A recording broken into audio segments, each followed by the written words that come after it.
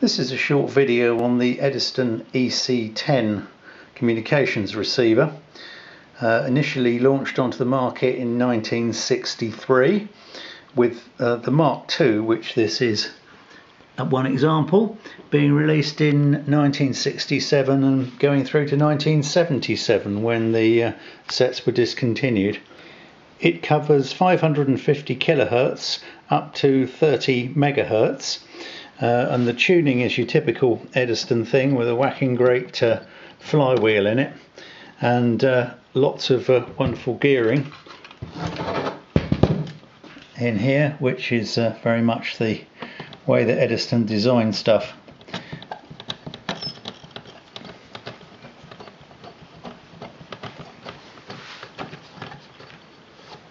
The Mark II has this signal strength meter on it, which, although that isn't actually S points, it's a logarithmic scale of. Eddystone were famous for their build quality, and this is no exception. Really good solid steel case that held on with some lovely shiny screws.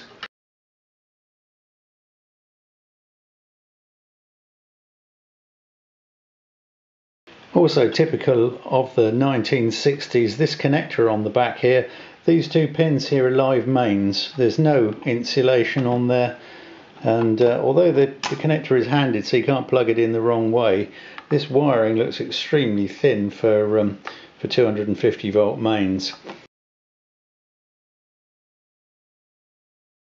The antenna connections are by way of this little plug board in the back. This socket here is a high impedance connection for a telescopic aerial. This is a 75 ohm connection. I've actually hooked it up to a 50 ohm BNC connector so I can connect my antenna system to that. Okay, let's see how it performs. Obviously no warm-up time on this because it's transistors. We're on the longest wave bands here, band 5 on here, which is 550 kilohertz to 1.5 megahertz. These are mostly broadcast bands. Was £2.50. Listen to them now, they still have a good band. Keep up the great work. Chris Harold from Whittle. Thank you very much. Now we're going to put the AGC on because obviously with broadcast band stations they're very strong, so the AGC will work fine on that. How about maybe later on? I want to get you into a frenzy with all the sets. To get this evidence to stick, I wanted a confession, and so John would be in his living room. He'd have lots of stations on this very sensitive receiver.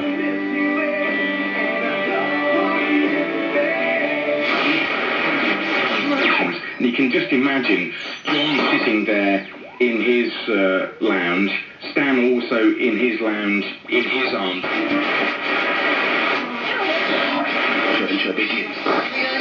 Join Falcon and the Winter Soldier. Superheroes. So that's the low end of the set.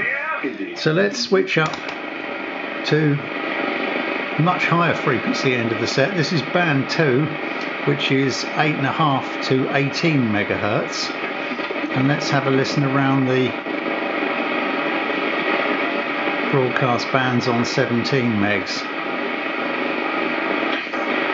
Everything will be in place, and you can. The tuning's much more sensitive up here, and the fine tune really comes into its own. It's doesn't do anything much on the low frequency bands, but up here the fine tune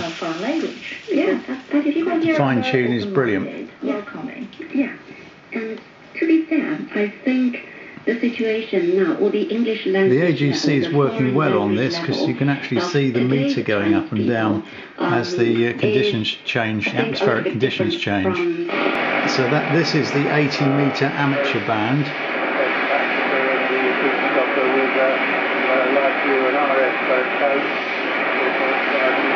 So it looks like there's some AM on that.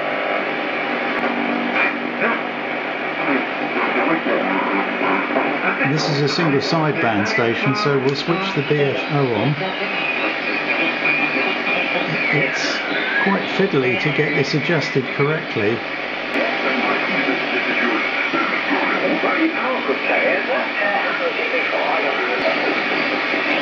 What I'm trying to do now is to adjust the BFO to get the frequency shift correct. These radios are not easy to use with a single sideband signal. I can't remember how many days it was now, 3 or 4 days ago, I think. And I was also from work.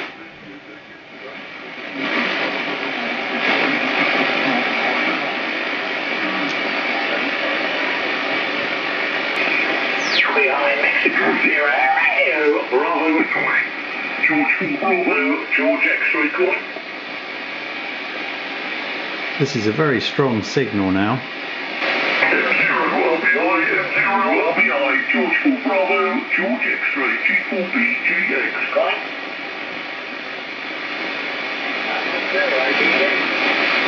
Yeah, Mike 0, Alpha Bravo, Golf. You have to be very quick on the gain control. Yeah, keeping handy. I was just about to recognise the call. And how's things at the sharp end? Have you got any closer to this operation yet? Sorry, Derek, for last. No. I just had to confirm today. In your hand, it's going on to Universal Credit. Lots of those there. So let's see whether we get anywhere with the CW end of the band.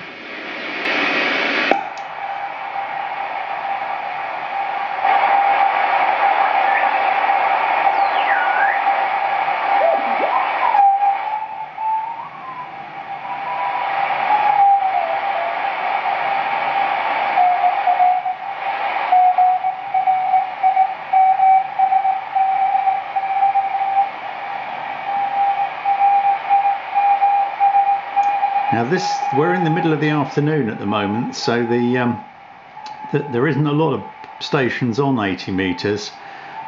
This would be virtually impossible in the evening. It would be completely overloaded with stations.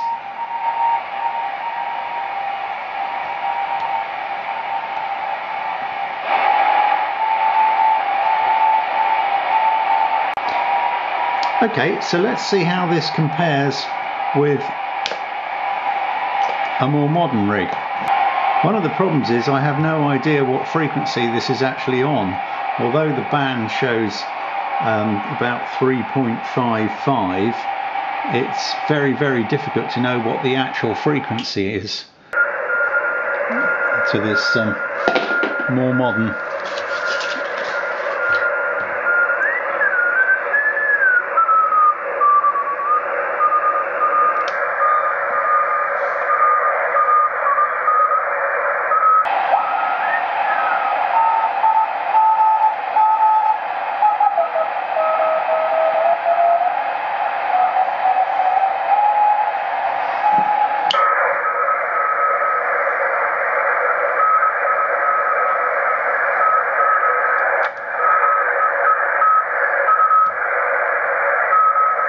Obviously with the modern rig we got a nice frequency readout and it's completely stable, there's no changing of the frequency, whereas with the Eddystone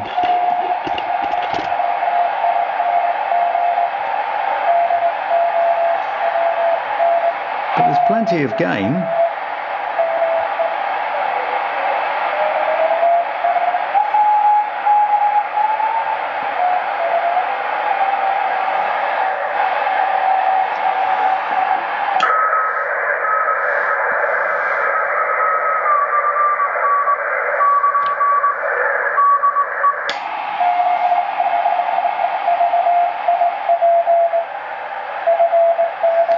So quite a usable radio really.